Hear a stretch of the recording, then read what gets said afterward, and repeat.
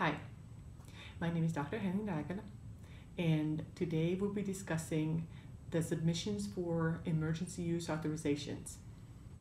Since the onset of the COVID-19 pandemic, numerous medical devices, but especially ventilators, have become scarce, which has hindered our ability to help and save the lives of many patients suffering from this respiratory infection. We're all working hard to overcome this challenge and help resolve this shortage. We have seen many companies step in to assist in providing either new devices or components for already existing devices as an alternative source for this type of application. With any medical device that is going to be used on a patient, but especially in this case, on patients that are requiring life-saving care, we need to make sure that they are biocompatible and safe to be used. However, the traditional way of verifying that a device is biocompatible for testing could be very lengthy, and the need for these devices right now is urgent. We need to consider and pursue other faster options while always keeping in mind that we must avoid putting the patients at unnecessary risk. This is where a risk-based approach can come into play. The US FDA and AAMI have released recently some guidance documents that provide useful tips on what to assess and what to look for in this risk-based approach to make sure that the devices that are authorized under the emergency use authorization are assessed appropriately before release. These guidance documents have been compiled in collaboration with the representatives from FDA, from the medical device industry, and the clinicians that are in the front line of patient care. The AAMI CR 501 Emergency Use Ventilator Design Guidance document, for example, identifies the clinical, engineering, and test requirements appropriate to support safe operation of emergency use ventilators to enable rapid development of these types of devices to treat patients with COVID-19 respiratory failure. The guidance states that the chosen materials for the gas pathway need to be reasonably pure and simple in nature. It also recommends to not use some materials like PVC in the gas pathway components, and whenever possible, to use materials that have a long history of safe clinical use in already marketed medical devices. Thus, in general, the guidance recommends to use already known biocompatible materials to ensure that the risks from the materials themselves is low. Also, if any previous testing has been already performed for biocompatibility on either the material or the device itself, like for example testing for ISO 10993 or ISO 18562, that will be really helpful in establishing and mitigating any risk for the patient as well. The guidance also defines that the gas pathway should be free of foreign material, including oils, particulate matter, volatile organic compounds, and also mold release agents should be avoided in the manufacture of the gas pathway devices. Most of these, for example, particulate matter and oils, etc., can be considered as part of the manufacturing processes. So when you are looking at the way that you are producing your device, these should be assessed as well. The particulate matter, for example, can be arising from multiple sources, but the main risks are the manufacturing environment where there's dust present that could be left as a residue into the gas pathway, or when there's moving parts in the gas pathway device as a whole.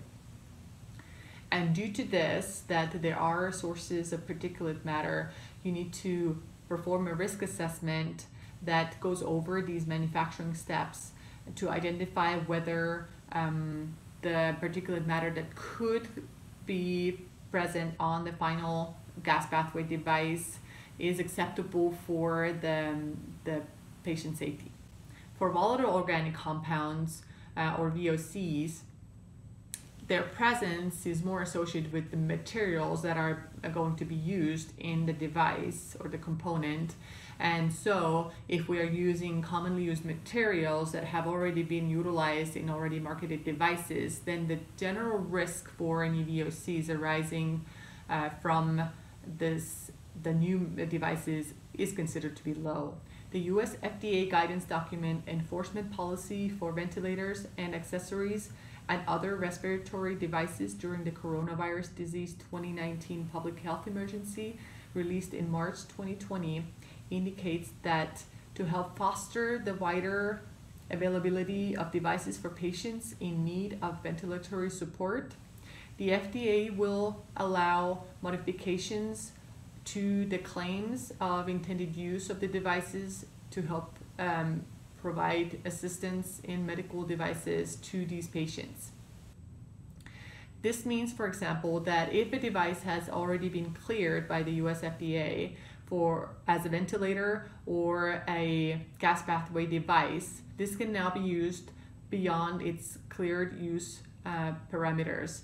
For example, if it was cleared before as an intended use for home setting, it can now also be used for hospital setting, because the risks for transferring from home setting to hospital setting are in general considered to be low.